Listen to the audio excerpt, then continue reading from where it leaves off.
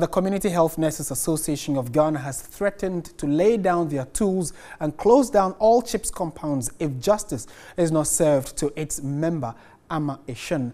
The association has issued a one-week ultimatum to government regarding this issue. A report by Ibrahim Abubakar. President of the Community Health Nurses, Apia Kubi, said they contributed significantly to healthcare delivery in the country, yet the least respected. He called for justice for their murdered colleague, Amma Eshan. They say we are the food soldiers, but yet we don't see anything.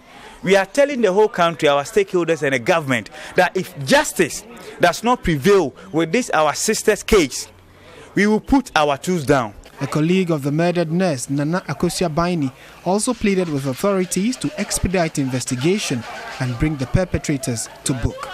Work as a team for us to know that we are having security after the death of our sister.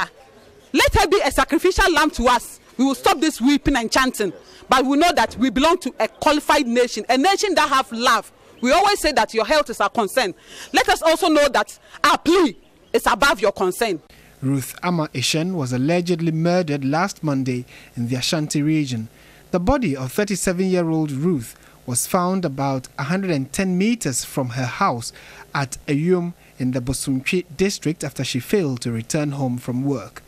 Ruth Eshan is survived by a husband and 3 children.